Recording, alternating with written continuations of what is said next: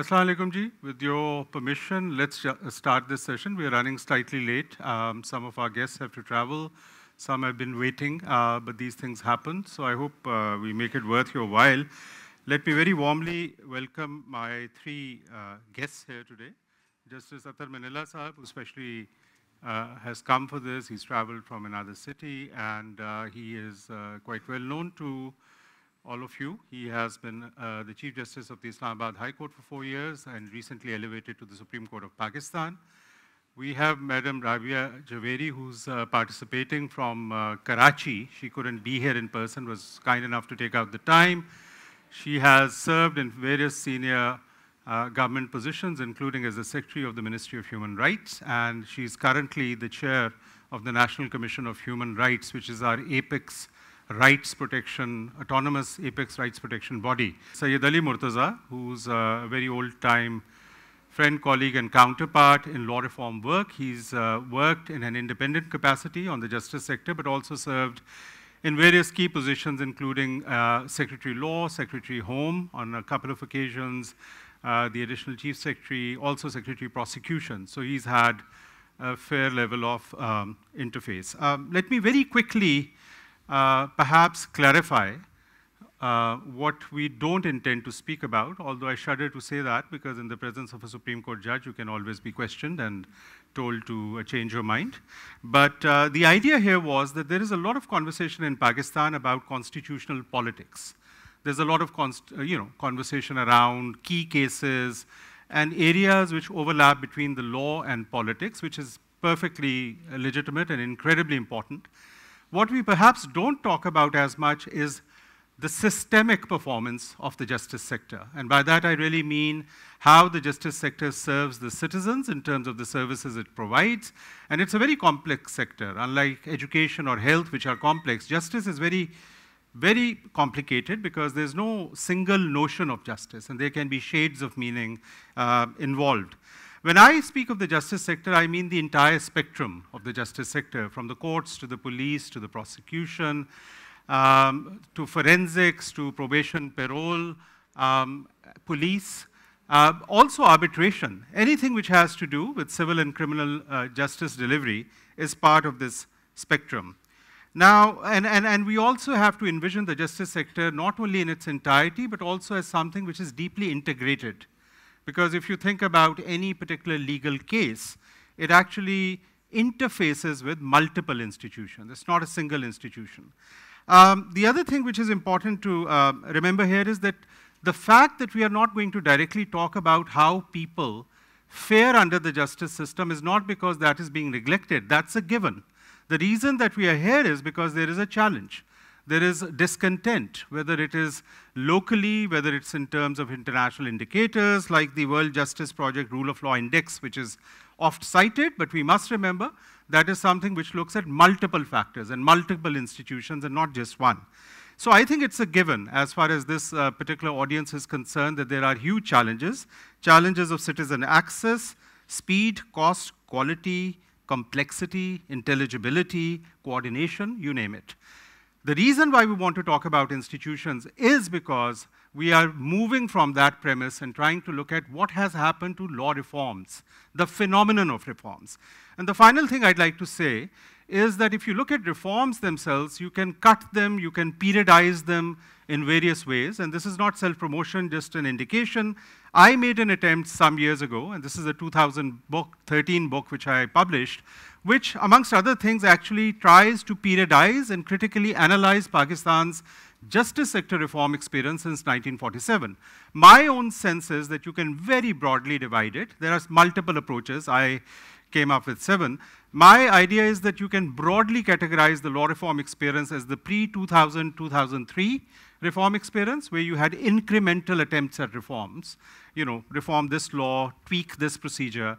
Then you had this massive international donor-funded reform phenomenon starting in the early 2000s, which has continued over the last decade and a half to 2 decades, although it's tapered off somewhat, and there are some more organic attempts as well. So that's the background, the context. My very first question, I'd like to start with you, Justice Minallah, if I may, and then go to Madam Rabiya Javeri. I hope we have connection with her. Do we have Can she hear us? Do we know? Can you hear Yes, us? I can hear you very well. Okay, fantastic. Thank you. I can hear you. So I am going to just start with Justice Minallah and then come directly to you. And my question is this, and I also shared this in advance. Before you prescribe any reform, you have to diagnose the nature of the problem. Diagnostics are very important. And you can have multiple views on what has been diagnosed. I'm not at all saying that there's a homogeneous view. But in terms of the adequacy of diagnostics, do you think we are still at that stage after all these years that we're still trying to exactly pinpoint and diagnose the problems because of which justice sector reforms have not taken place? If I may start with that submission and seek your reaction to that. Thank you so much, Dr. Osama. It's a pleasure and an honor to be here. I think I must share with all of you the experience we have had at the Islamabad High Court for 4 years. We as judges, we know the problems. The biggest problem is a huge backlog. We realize questions are raised about the integrity of the judicial system as well. At times, people also do criticize that some of the judgments, they want in reasoning. But despite all this, there have been efforts of reforms. But in my view, the reforms were based on individuals. An individual who comes as a Chief Justice, I mean, he would start a reform. In all these years, there hasn't been an attempt to institutionalize the process of reform. Diagnostic, yes. There's a popular sentiment that judiciary must do better. And we also know that it has to do better. We are also aware as judges that people do not have that confidence which a judicial system actually has to ensure that the people that it serves, they have confidence in it. For 4 years, when I was elevated as the Chief Justice, I was fortunate that we had an exceptionally brilliant team of judges who were all passionate about the reform process. Initially, we were doing it on our own, but, I mean, looking at other examples, other high courts would approach, I mean, we realized that we were not experts in reforms. We were not experts in re-engineering the processes. Even when you talk about diagnostic, yes, we knew broadly what was wrong with the system, but we wanted to start with a new slate.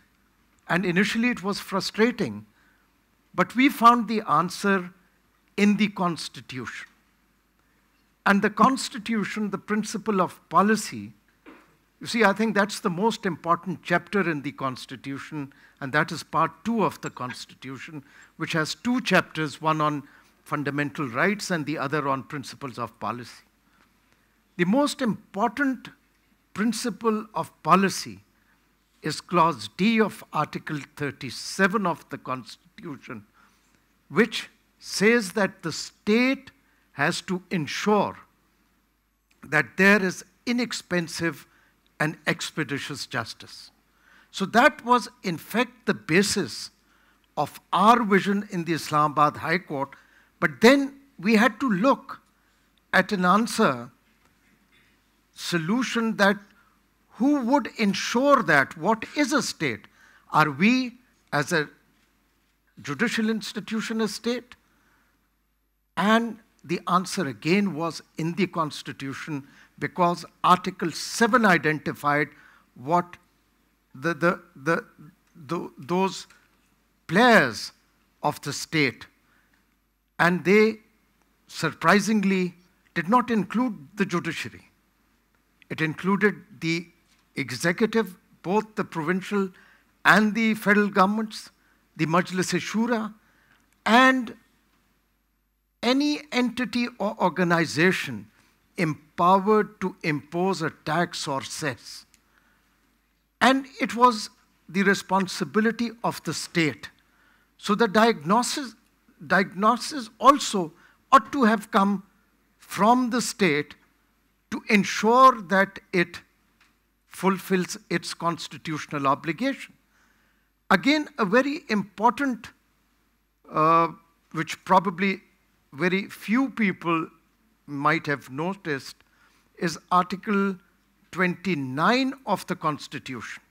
Sub-Article 3 makes it a constitutional obligation of the President in matters relating to the affairs of the Federation to lay before the Majlis-e-Shura each year a report on the implementation status of the principles of policy, which included the state's responsibility to ensure expeditious and inexpensive justice. So from there, we felt, and as far as the provinces are concerned, it's the obligation of the governors. But it didn't end there. The same article of the Constitution has made it an obligation of the legislatures, whether the federal legislature or the provincial legislatures, to debate and to consider such reports. So that for us was an accountability of the reform process as well. And looking at these constitutional provisions, we put together a blueprint that we will start with the diagnostic, but we wanted to ensure that there is continuity of the reform process and also to bring on board all the stakeholders identified in the Constitution. Before going for the diagnostic, because we wanted a third-party independent entity to come and diagnose our problems and tell us, so that from there we take a start, because as I mentioned, we wanted to start from a clean slate. And we set up a forum which has a permanent basis, a permanently established forum, and we gave the ownership to the federal government. We engaged with them. We are part of that forum, the Chief Justice and the judges, but at the same time, the forum also includes the federal government, and I'm very glad to say this, that we engaged with LUMS as well and other institutions, and they all were excited about it. So, I mean, we have put that in place, and the focal authority for that is again the executive, and that is the Public and Private Partnership Authority, controlled by the federal government. That's our focal person. Now, we started with finding a solution and the diagnostic, because that was the most important document. I know, I mean, in every high court, a lot of work has been done. Dr. Osama himself has done a lot of work. But we wanted to utilize all this good work done in other high courts as well, but we wanted a forum that has permanence and that would ensure the continuity. And with that, you see, we have started with the diagnostic as well. No, thank you so much for your response. I think your point is very well taken, both about reform continuity and also having a wider multifarious forum which takes this forward. And what you're talking about obviously is unfolding and very exciting to see what happens through this initiative. That point is very well taken. I do have several points to further problematize this, to deepen the conversation. And I'll probably try and get that. There has been a national judicial policy for many years. So ostensibly, the courts, for instance, were taking ownership, and they did invite to these annual conferences, other stakeholders. As you mentioned, there has been work done before. So 4 years ago, and Ali sitting here was also involved across the table, myself, various people worked. And we had an extensive diagnosis of why cases get delayed and a case flow management system.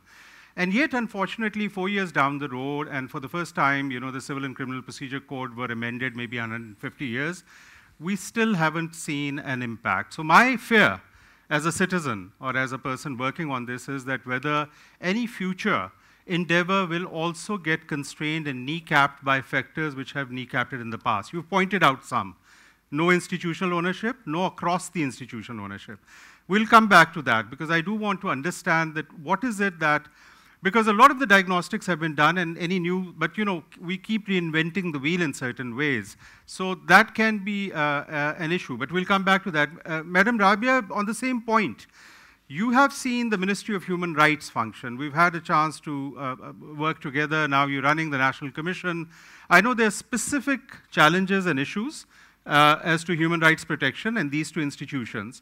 But in a more macro sense, because you've looked at things for a considerable period of time across institutions, do you feel that our problem still is that we haven't completely and accurately diagnosed why the legal process doesn't work, why it gets abused, or is it something else? Are we still at the diagnostic stage, 75 years down the road?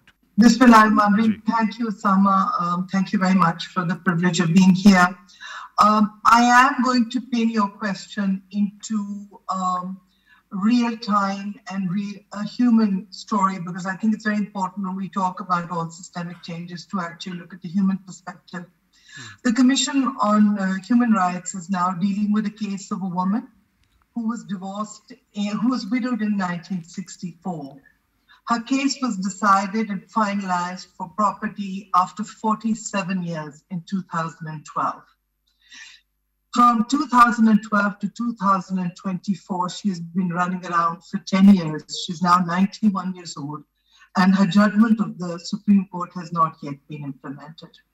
And she really epitomizes what's wrong with the system. The system, I think it's very well outlined by Justice Minallah. Of course, the huge delay in the process of justice with 2.1 million cases pending, the hurdles in implementation, and the third thing that we come across is the gender disadvantage. And I think what we tend to do when we talk about reform is we work in silos. And of course, as Justice Minallah said, it's very, very, very personal.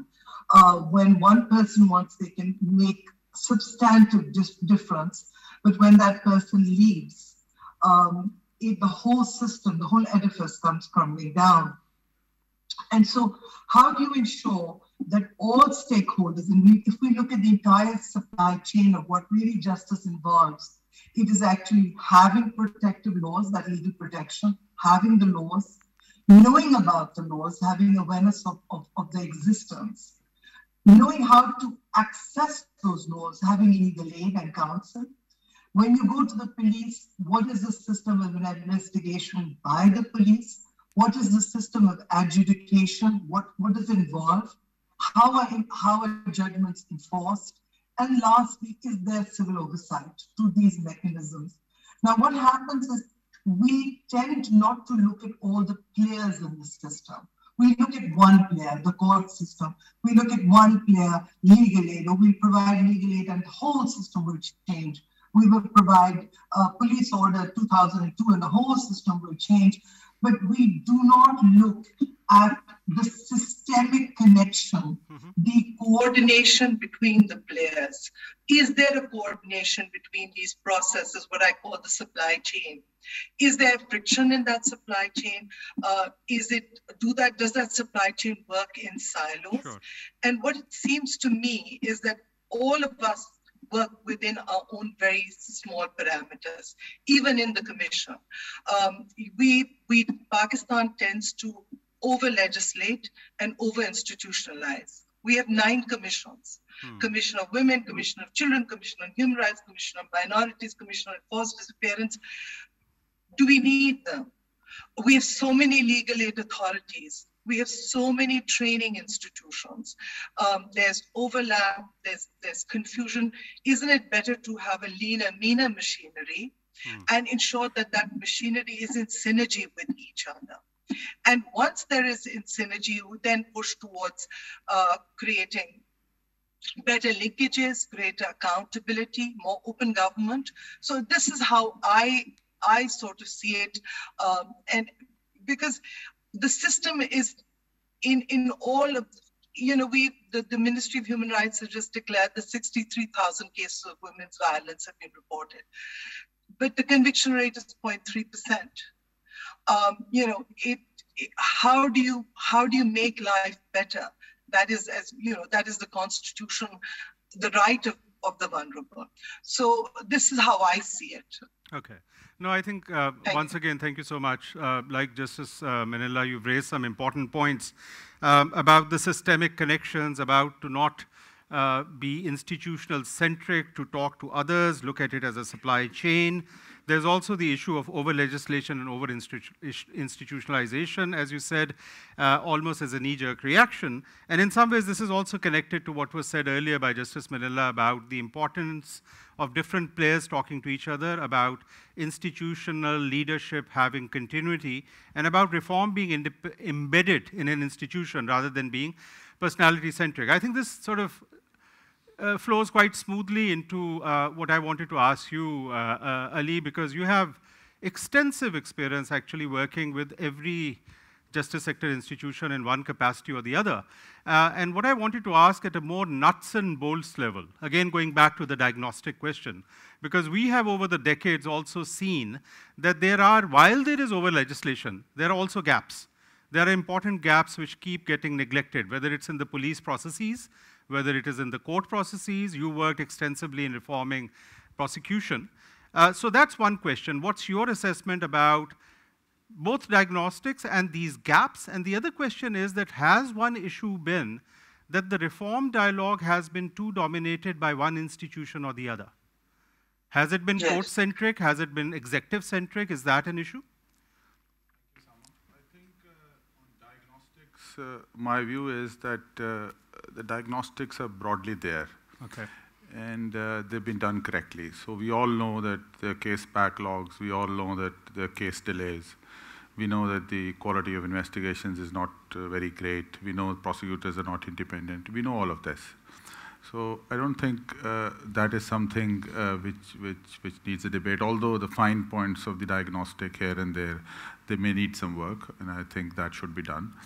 But the real problem is not the diagnostics. The real problem is how to fix these problems. And there is a little agreement on that, let me put it like that. And for instance, if we talk about case delays and case backlogs, somebody would say that you need more judges. Somebody would say that you need to raise the bar on entry of cases within the court system. Somebody would say that you need case management. Somebody would say that you need all of this. So, which is probably the case. And within the police, for instance, some people would say that you haven't got investigation kits and the training is poor. Somebody would say that the standards need to be reset. Yep. The codes of conduct for the police need to be issued. Somebody would say that that's not required. And on the prosecution side, there are also varying views how to fix the prosecution system. And I think the reason for that is I think dialogue is an issue. People don't like to talk to each other, and then somebody would like to sit at the apex of the criminal justice or the justice system and then talk to others, which I don't think is the right way to do that. I think you need to accept that everybody has a place within the system. And we're all working towards justice. We're not working towards presenting something to the other institution to finally decide it. That's not how it ought to be. Everybody has a key role within the justice system. If the police doesn't investigate very well, the case is never going to end into a conviction. The crime has been committed, even the suspect or the accused has been arrested, but that's not enough to land a conviction. Sure. So the prosecution has to work, the investigation has to work, the court has to work. The bar has to work towards that end. And if any of these 4 or 5 actors don't do their work properly, the end result would be that there would be no justice. Now, why there is no agreement on the reform interventions or the treatment of this diagnostics which we've just talked? I think the issues are at multiple levels. One issue is the lack of understanding of the nuances of the criminal justice system. You think there's still yes. an issue of recognizing the law itself, that what it has to entail, or? I think. My apologies. I don't really think that the criminal justice system is over-legislated. I think it's under-legislated. I think it's very broad. I think prosecutors need to be more precise guidance. The police needs to have much more precise guidance as to how and when to make an arrest, how to question, how to record their testimony. It's all out in the open. So you can use your discretion to put it in different ways, and that results in a lot of inconsistency in decision making. And again, the standards within the justice system vary. For example, if the prosecutors are saying something ought to be done, the police would say something else needs to be done. The standard, the evidential standard which the police uses is different from the prosecutors. And obviously the prosecutorial standard is slightly less than what the standard the courts administer, which is how it ought to be. The courts need to have a much more stringent standard, which is present there.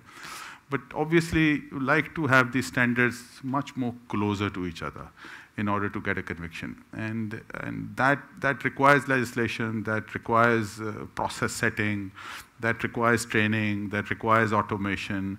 But if you ask me, there is no golden intervention. Like if you ask me, do this and the justice system would be fine, that's not going to happen. Of course not. If you issue a law and you say, look, we've sorted out the criminal justice system, we've sorted out the civil justice system, that's not going to happen. Even by having the best of laws, you still need training, you still need files, and you still need automation, and you still need accountability to make sure that all of these standards are enforced. So I think that's a very, it's a very detailed sector, let me put it like you pointed out, it's complicated. So unless you have these manuals and these guidances and these trainings and these, all of it put together, and legal education itself is a big issue because everything builds on that. But one thing as to why institutions don't seem to get on an even page, I think that's the key question. There is political economy. I think within the institutions there is political economy, and between the institutions there is political economy. So everybody wants to hold on to power. The police would not like to surrender their powers to the prosecutors. They would not. The prosecutors, for instance, in Pakistan, in most parts of the world, prosecutors are not really independent in their decision making. They do not perform a gatekeeping role. They don't decide who is to be prosecuted, frankly. It's either the police or the court which decides actually who's going to get prosecuted. So this is a key problem. So there is an imbalance of powers within the criminal justice system, because obviously within the criminal justice system there has to be a balance of powers, unlike the civil justice system, which is slightly different.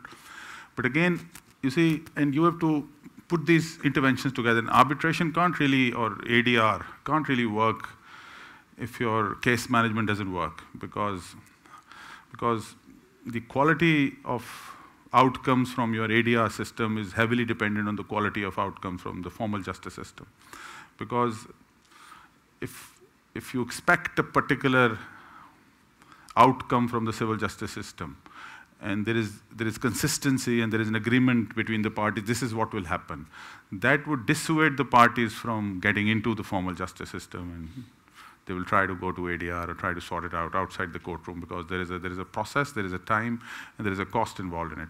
But that political economy, I think, is very deeply entrenched, and that political economy is not going to go away very quickly. So let me just try and sort of encapsulate it at the cost of sounding simplistic. We have a system which has multiple moving parts which are deeply interconnected.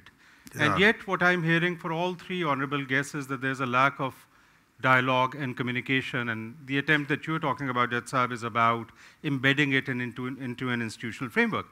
I'm reminded of an example which is very close to my heart, which is, let's say, from the police, which shows both the technocratic nature of the problem and the political economy. Here's the technical problem. In all these years, we still don't have a fine-tuned protocol for collecting evidence from the scene of crime. Now, this is not a context-specific thing. How you collect DNA is the same in Denmark as it is in Myanmar, right? So one would tend to think that you could actually do it, barring resource constraints and all that.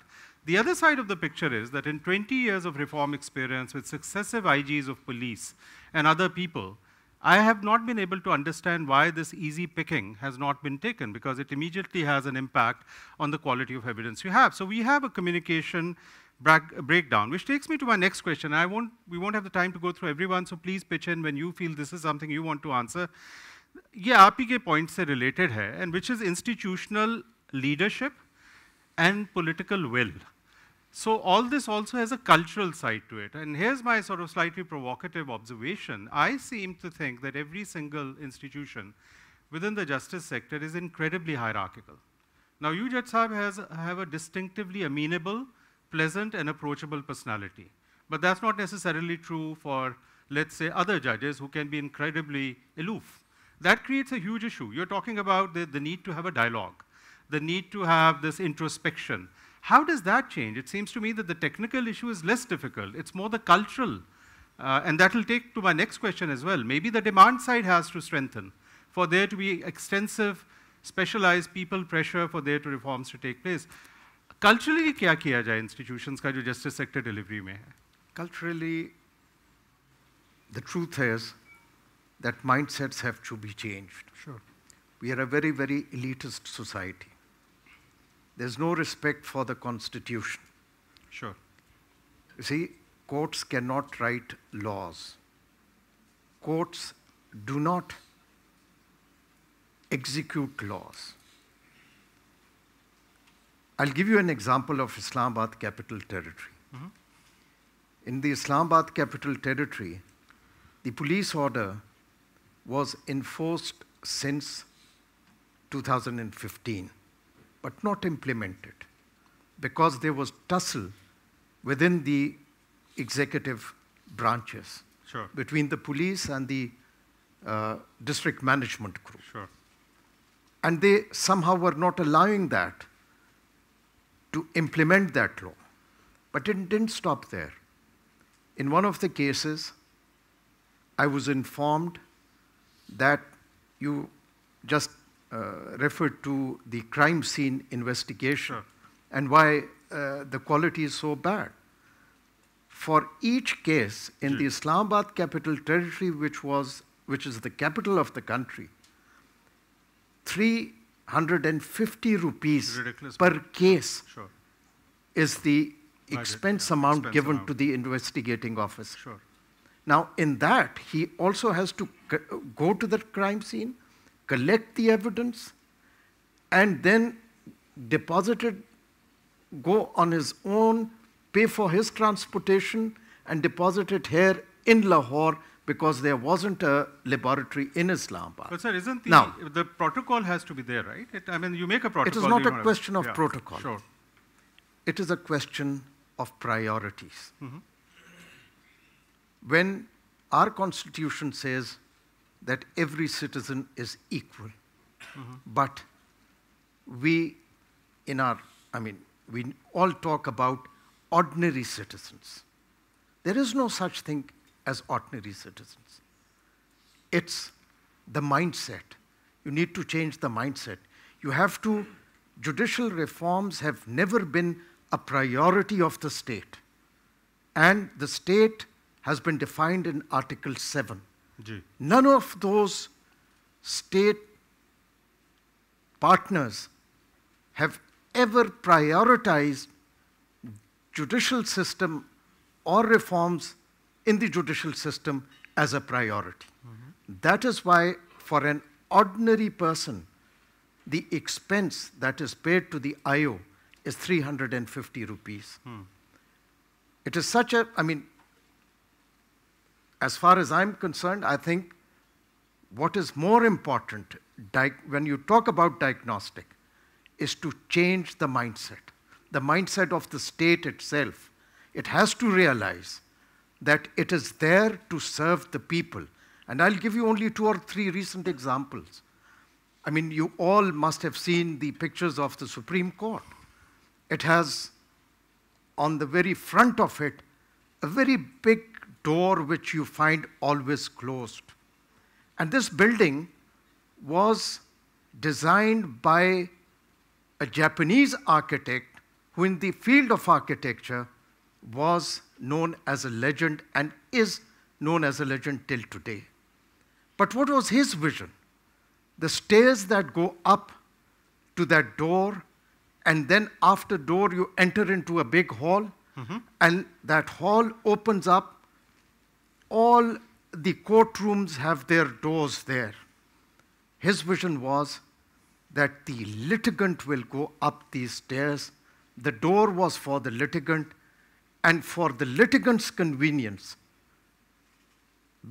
so that they just enter a hall and conveniently can have access to their courts. But some wise person thought to change this plan. You and I know the name. Well, I don't want to. Again, you see. It's history, but still. Again, when I was elevated as Chief Justice of the Islamabad High Court, on my first visit to the building that has almost now nearing its completion on the Constitutional Avenue, I was surprised that it was designed by a very, I mean, I don't want to name the consultant, but my first question to him was, there were no facilities for the litigants. True. So, all these state players, the litigant is actually not there. Yeah. The litigant should be treated as the most important stakeholder, and the litigant is the sole stakeholder. So, when you talk about diagnostic, till the state and its players, they don't change their mindset to first treat that litigant as the most and the sole stakeholder, and all others as there to serve them. Till that, there will be no change. Sure. Point well taken. I mean, this entire elitist approach, which actually makes justice so inaccessible and dialogue so difficult. My next question is actually very much related to that, and I'll go to Madam Rabiya, because I think, considering that you're now heading the apex rights protection institution in the country, one of the things which one has encountered is that rights protection is also very debilitated by the fact that those whose rights are being violated are often unaware. They are unaware of what their rights are under the law, no matter how constrained or how encumbered those processes may be. And it's quite remarkable, and we use the term supply side and demand side of the justice sector, that in all these programs over the last 20 years, there has been very token sort of focus on the actual users of the justice system. One has the odd Pearl Continental Hotel seminar, one has the Javeri Hotel reception, and that's what satiated a lot of these box ticking in terms of, but in terms of even textbooks, in terms of even laws being translated, in terms of there being simple explanations of the process, free legal aid, these are areas which we are still far, we built buildings, we've even increased the salaries in certain cases, we bought equipment, but this hasn't happened. So how much do you think is the demand side of justice, how much does it continue to be neglected? Well, I think that your question actually also sums up what the previous speakers have very well said. Mr. Ali talked about, the culture, which is also brought up by Justice Minallah, is how do you create a culture of empathy? When we go now and we have people, litigants or people who come to us, they really come to us after sort of exploring all the venues and in the most desperate of circumstances.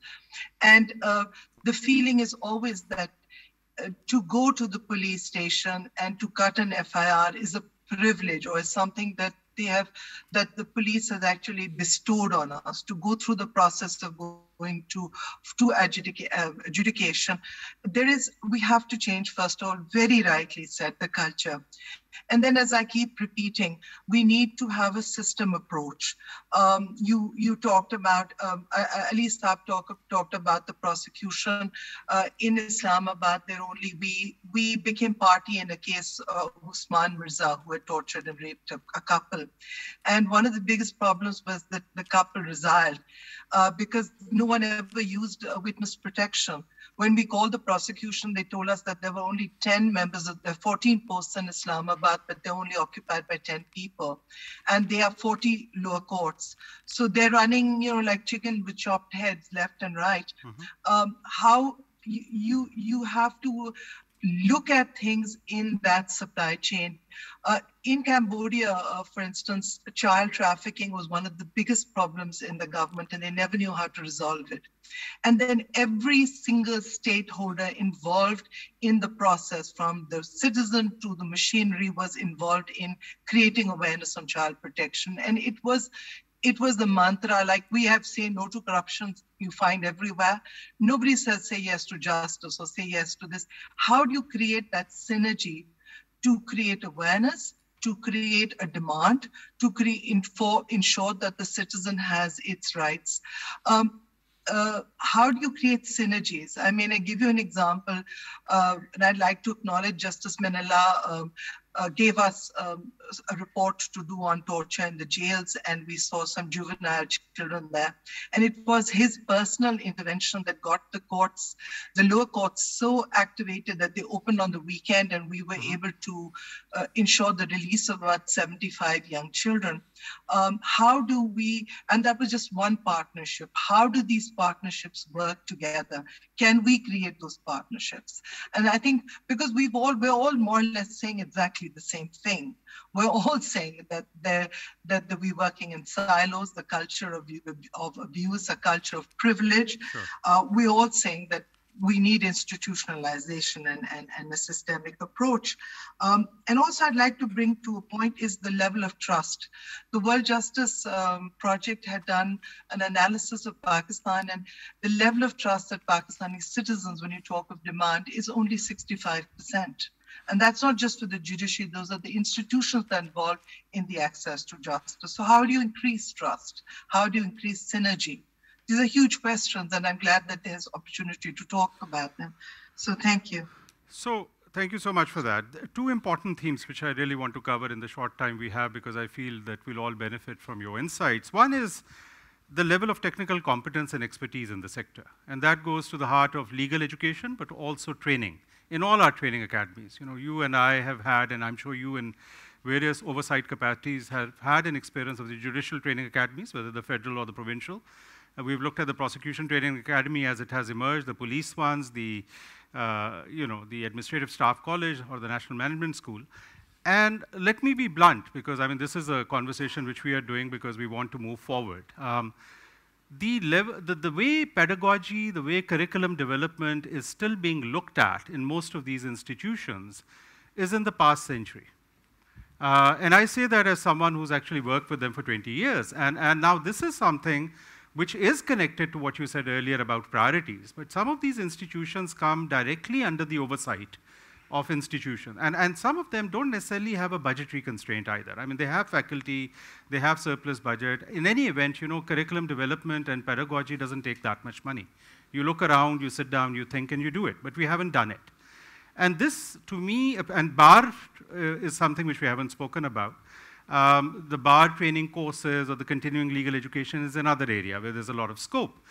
We've had this mentioned in the National Judicial Policy. There's the Law and Justice Commission. There have been individual commissions. Why aren't we moving? Again, I'll say it is not the function primarily of the judiciary. No, I meant it for the entire sector. I'll just give you an example, and fortunately, Rabiya Javeri is also here with us. In 2019, I'd received certain letters from prisoners. And there were horrific stories, whatever was written in those letters. Sure. Well, high courts do not have the power to have suo motu powers. Sure. But the rules say that the Chief Justice can dispense with the formalities and convert them into petitions. And that is exactly what I did. And a commission was formed, which was headed by the then Minister for Human Rights. And then a judgment was rendered, highlighting prisoners' rights. You don't need any legislation. all you have to do, and it was highlighted in that judgment, the laws are still there on statute books. They are not being implemented. In the prisons, they were overcrowded prisons. I mean, it was inhuman the way the prisoners were being treated. The deputy commissioner is required to visit the prisons once in a month. The district and session judges, they visit the prisons once in a month. But the inhuman treatment continued even after that judgment, despite the fact that that commission was converted into an implementation commission. And then recently, about 3 months back, before my elevation, I received another letter, and I was looking for an opportunity, and I found, I think, the law that has established the National Human Rights Commission. It's a wonderful law. And I engaged them, and I took the chairperson, Rabiya Javeri, with me to the prison. It was horrific. The reason it was horrific, you don't require any education for that. They were so poor. Those people actually had no access to justice. She's talking about children despite that judgment. All it required is to implement the laws. But there was no will. There was no priority. Those people actually had no priority at all. So, it's unfortunate. The entire system actually is not working to serve those people. You don't need any education. All you need is a will and an accountability. That is not there. Even today, go to any prison. The kind of treatment, you see, everyone is responsible for that. You don't need any fresh legislation. The legislation is all there. The jail manuals are there. They say the kind of treatment even that we saw of the children, it was horrific. There's no oversight, there's no accountability. No, not just oversight, you see. In the capital, the law provides that there has to be a social security department, there has to be social security centers. There's nothing in that. I mean, no one is interested. And that is the problem. And that is not a problem, you see, which can actually be tackled all by itself by the judiciary. Sure. So, Ali, Judge Sahib has pointed out this grievous sort of lack of will, so to speak. And that is a given, and I completely agree, and I think there's no two ways about it. But do you think competence amongst the practitioners in our justice sector is an issue? Or is it just an issue of intent and the laws are there and they have the basic skills, or is it both? Because, I mean, I'll once again be completely candid. When I've engaged, not naming names, but engaged with various institutions who brought me in to look at their curriculum, and the curriculum and the way they teach it, and I'm talking about training legal practitioners, right? Whether it's the bar or whatever, it was very flawed. And I could see that tomorrow when they are in positions where they have to interpret the law, they'll make mistakes. But once again, there was no will to actually do something. Even bringing me or somebody better than me in was token. So that's, to me, we don't have a single textbook, Pakistani textbook in laws. I mean, what passes for textbook here is people publish statutes, often with lots of mistakes, and put their name in front, and that's a textbook. That's not the case in the neighborhood, if you look at justice sector. I don't understand how, without that intellectual rigor and technical rigor, we can actually expect the practitioners to also interpret the law correctly. Will is there, I agree, but there seems to be, that's my bias, that's what I've seen, but Ali, what's your sense? I think competence is an issue, but not everywhere. Again, within the justice system, I think we can't make broad brush generalizations. I think competence, for instance, I've been secretary law, and if you ask someone to draft legislation, I think that it is a serious problem. So people in this country do not have legislative drafting skills. That's a big problem. And the result is what you have, because it leads to more disputation. A lot of interpretations come this way or that way. So you have to really, it may be a conscious decision that you want to leave it to the judiciary to really interpret it, like the Pakistan Penal Code or other broad pieces of legislation. But sometimes that's not the legislative intent. The intent is to hold it tight. So there is no other interpretation of meaning than what the legislature or the executive wants to give to it. But even that cannot be translated because of competence issues. So, and competence at a certain level is a big problem. And that is directly related to legal education, legal training, and all of this curriculum and other things. We all know that. Again, Justice Minallah pointed out as to what happens in the prisons, and you see in some cases, I say the rules are there and they're not implemented. But since I've been Home Secretary twice, in certain cases the rules are simply not there. And that is the situation across the justice sector. That is also very unfortunate. Justice sector has got a huge amount of discretion inbuilt in it.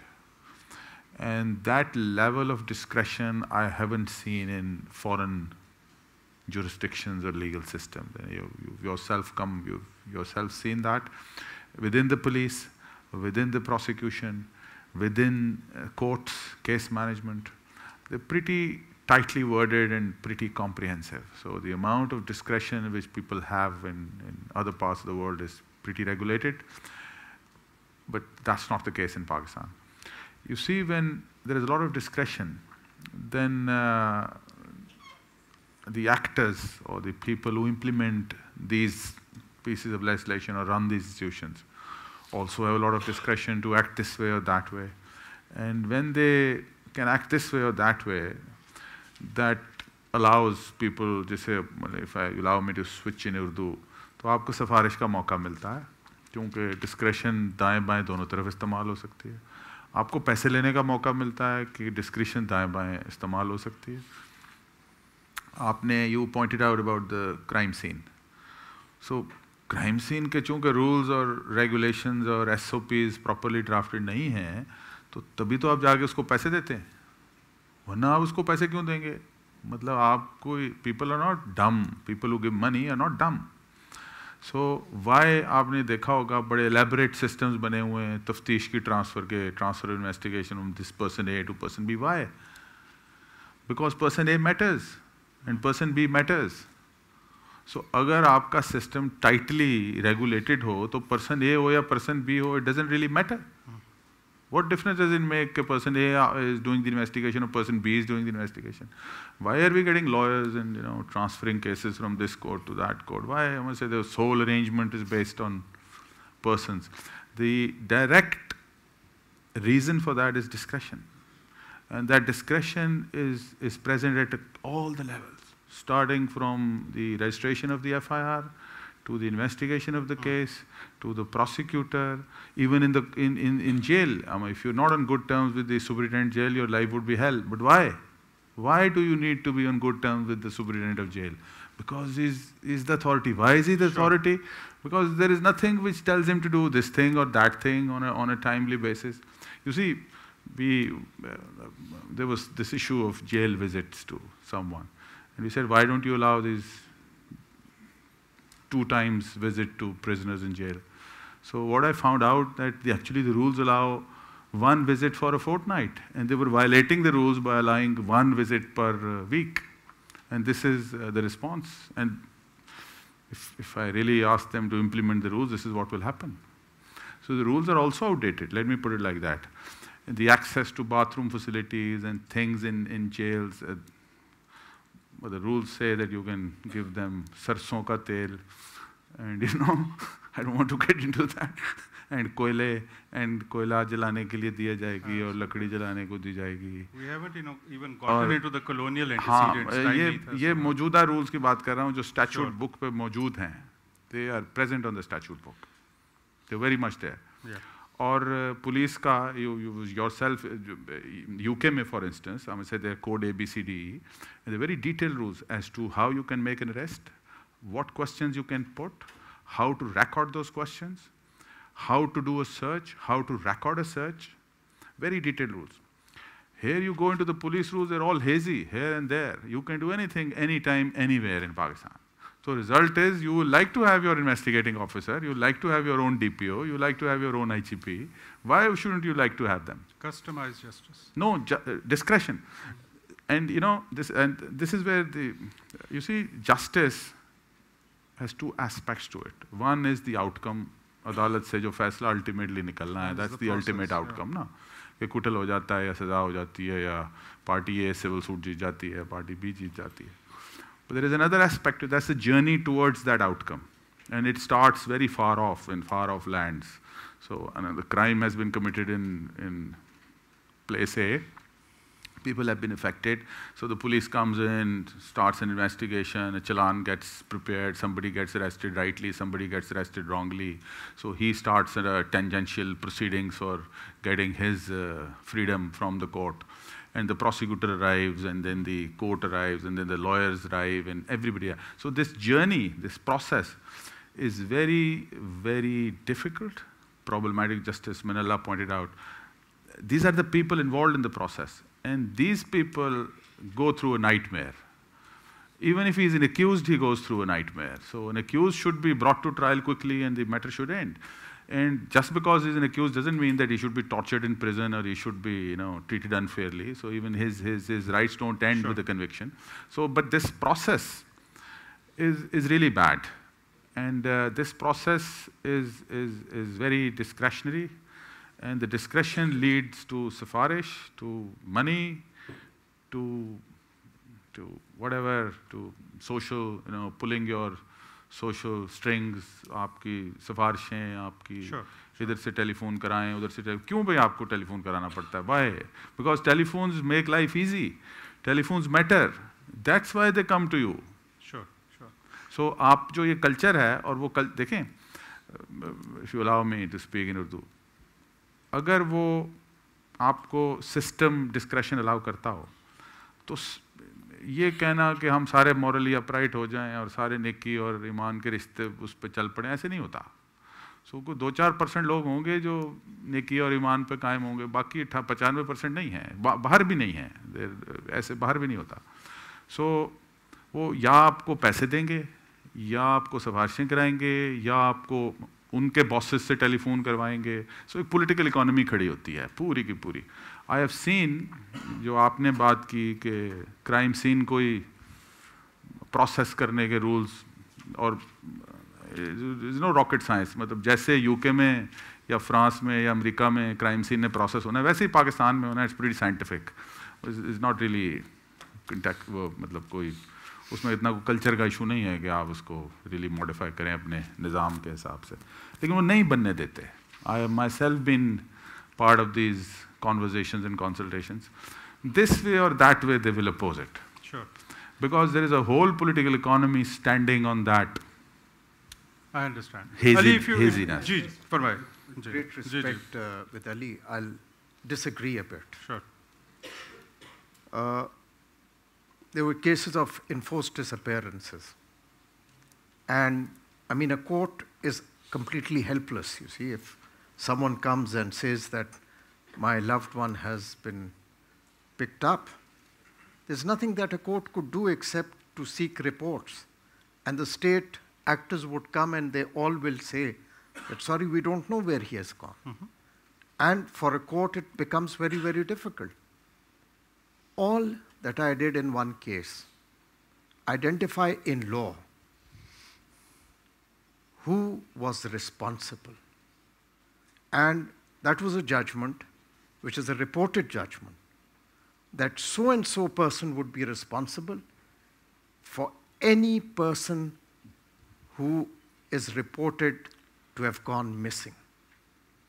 After that judgment, I would only, in any case that would come regarding enforced disappearance, I'll ask all those people to appear before me, and the next day the person would somehow, from somewhere, appear.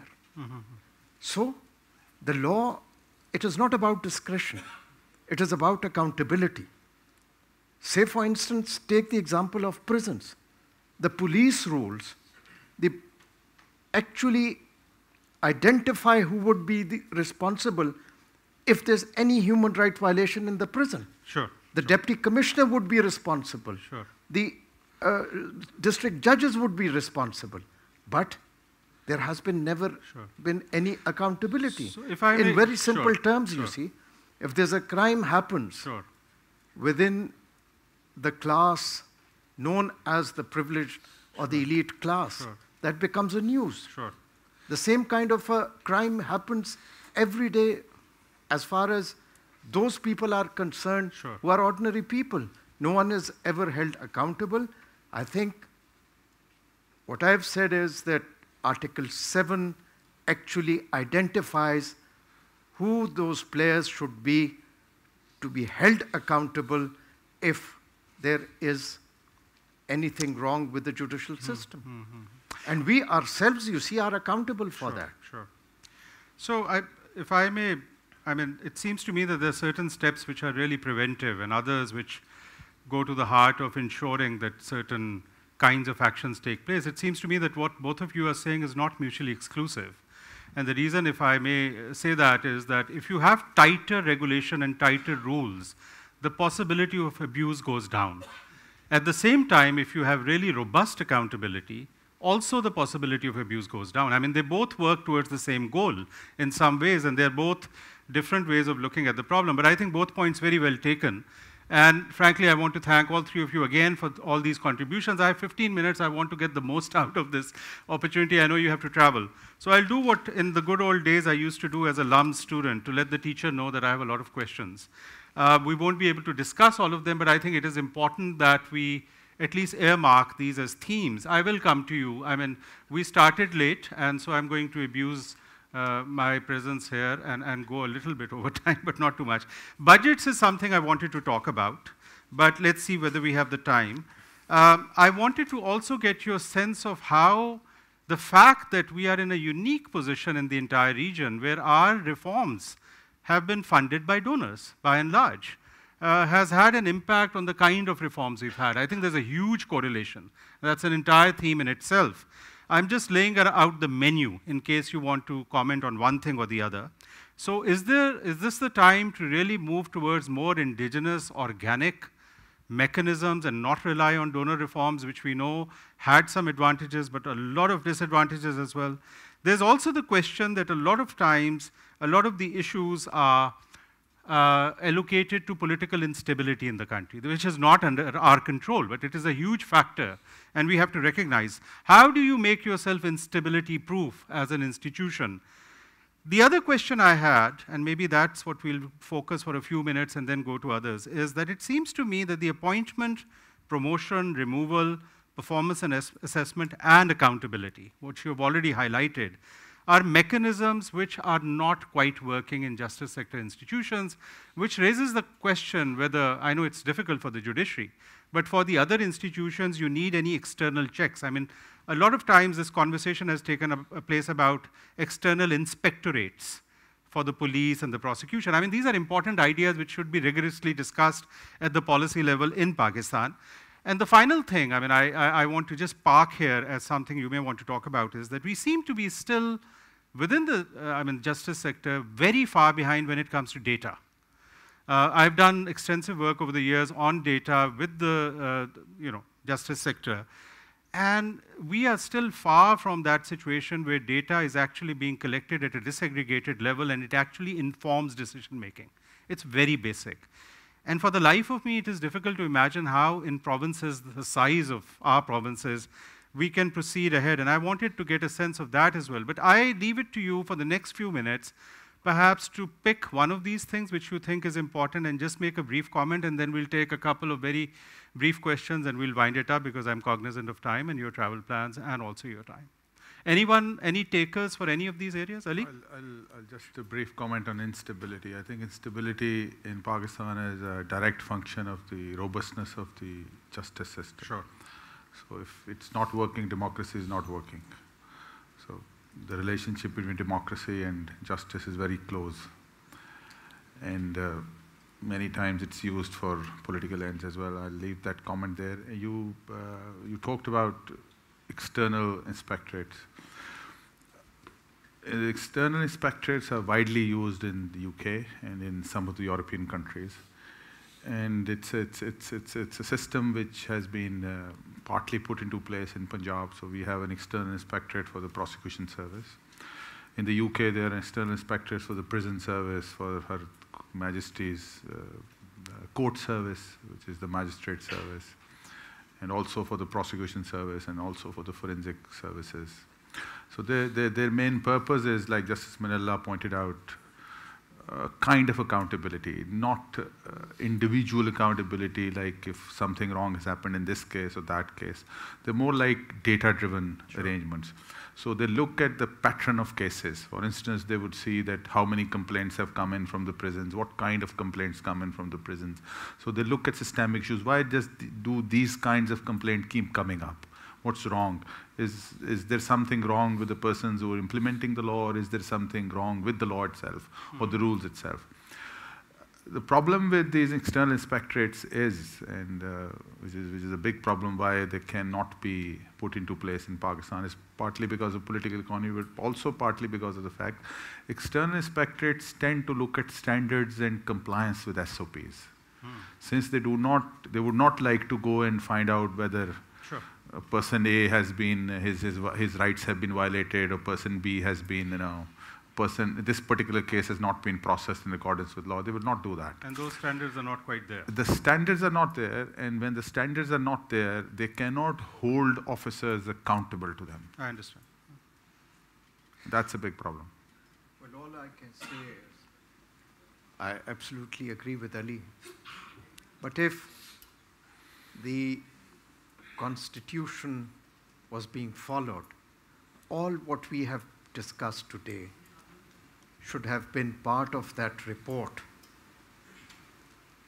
which is the duty of the President or the Governor, as the case may be, to lay before the respective legislatures.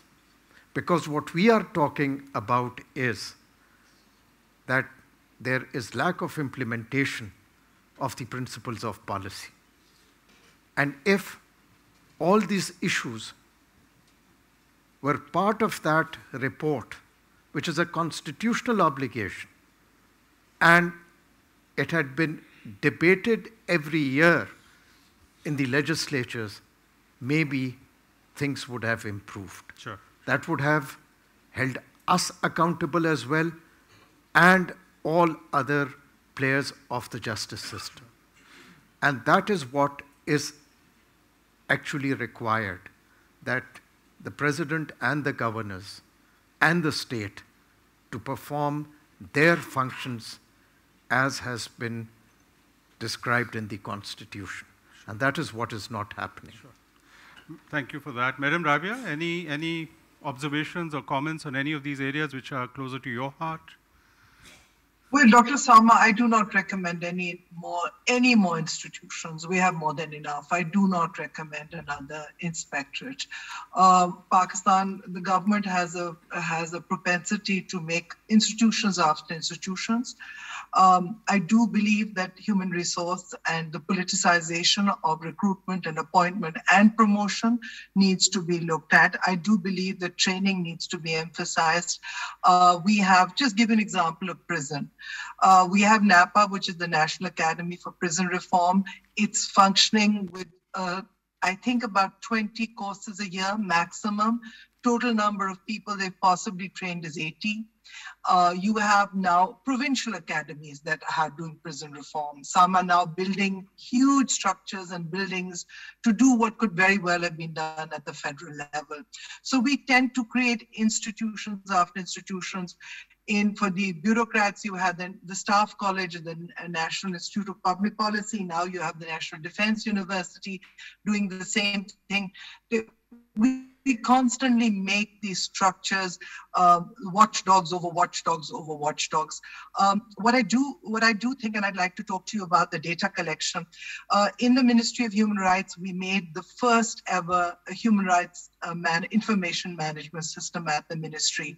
And we developed through national consultations when I was secretary, human rights indicators in two areas, health and education of women. And that was a huge process going to the provinces, ensuring that the system would feed into a central database. Today, it's not operational. The people who were trained at the provincial levels would feed into the system have been transferred. The same thing happens when we do treaty body reporting. We use entities that move, and the treaty implementation cell which exists in the provinces, the members move every 2 or 3 months.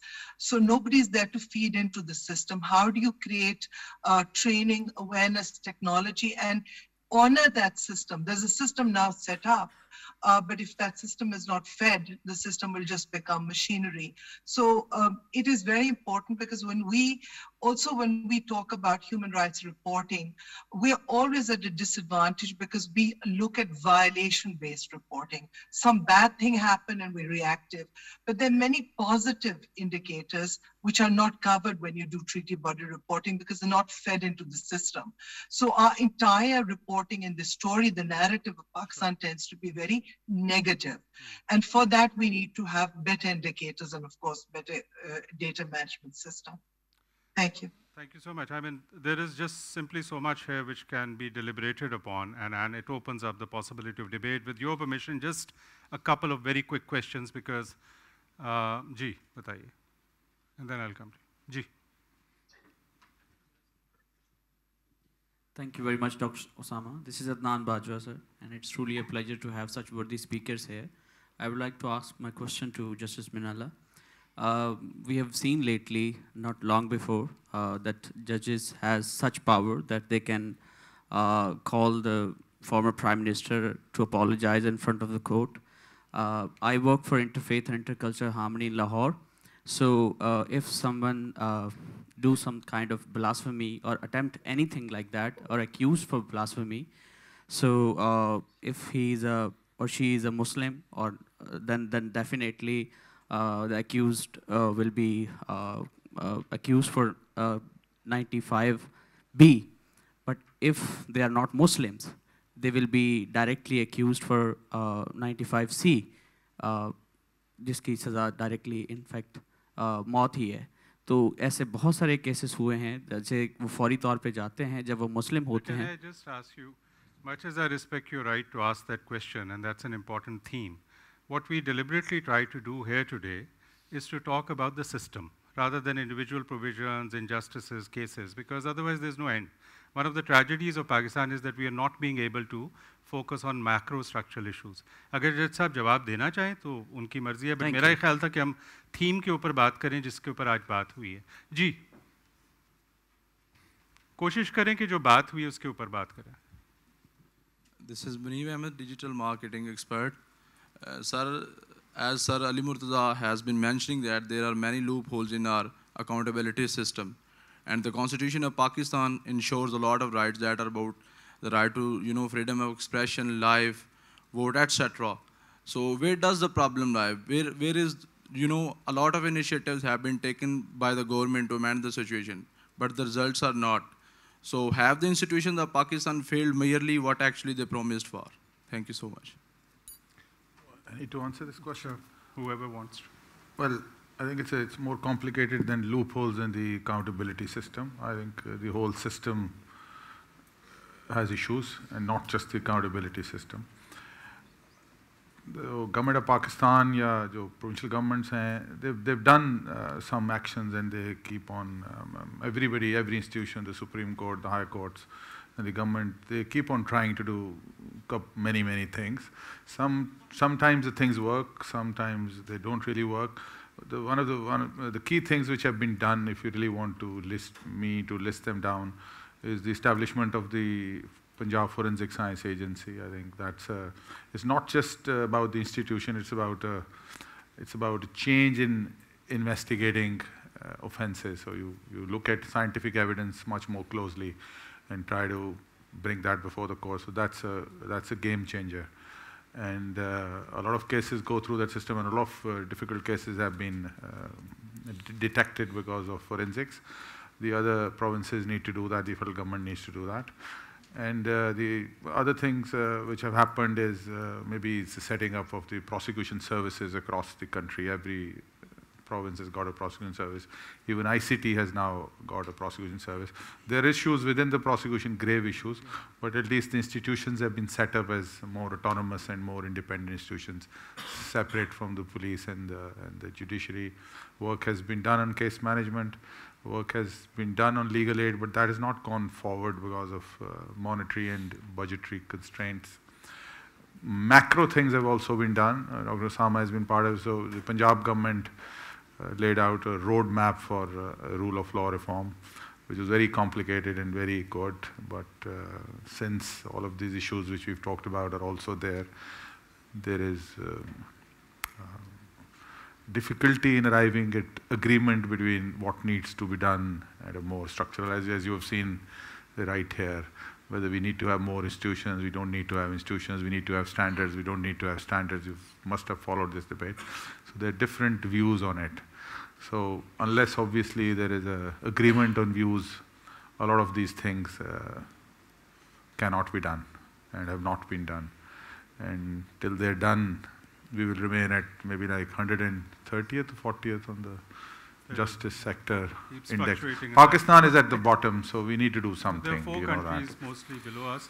Last question. Or maybe Afghanistan or Somalia.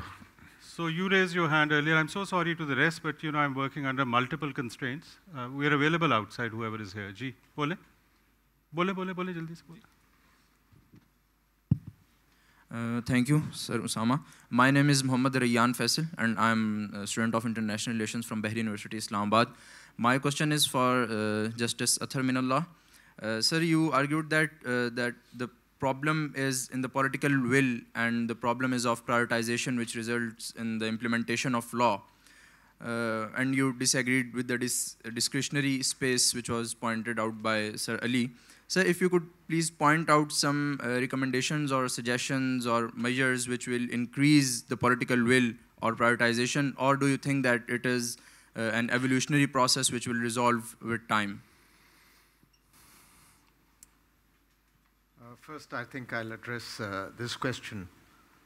You see, we have a history of 70 years. Again, I'll say the most important value of a society is to respect rule of law and respect the Constitution. The questions from both the sides actually reflect that there has, at least in the past and even today, the Constitution is neither respected nor the state has the will to implement that Constitution. We live in a society where people are, and there are examples where people have been lynched on the basis of false allegations of blasphemy. And that is all you see. We have a long history. I don't want to go into the history. But the Constitution is based on civil supremacy and civil control.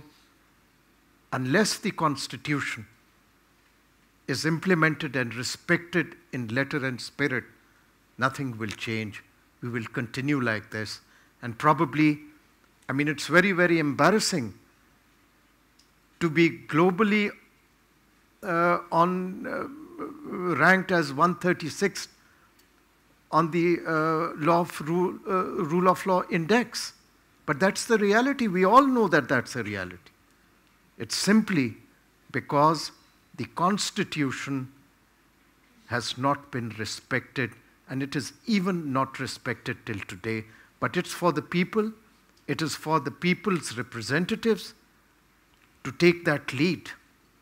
Unless that happens, I mean, we have examples of elected prime ministers having been hanged, and later, I mean, that's regrettable. So if we really want to change, we must follow and implement that Constitution. So, Justice Minallah, thank you so much for taking out the time, for traveling for this despite your very busy schedule. Madam Rabiya, thank you so much. Despite your commitments in Karachi, you took out this time, and Ali, as always, thank you. So, SERP, IDEAS, IGC, IDS, Mehboobull Haq Institute, and LUMS. I got all of them. Thank you so much for putting this together, this 3-day conference. I think it's incredibly important that we also take out time from getting completely obsessed with current affairs and whatever is reported on TV and try and get into drier but significant and important deeper debates about the sector with the same level of candor and openness with which our 3 guests very kindly graced today's occasion, for which I'm deeply grateful to them. Thank you so much. Thank you to you.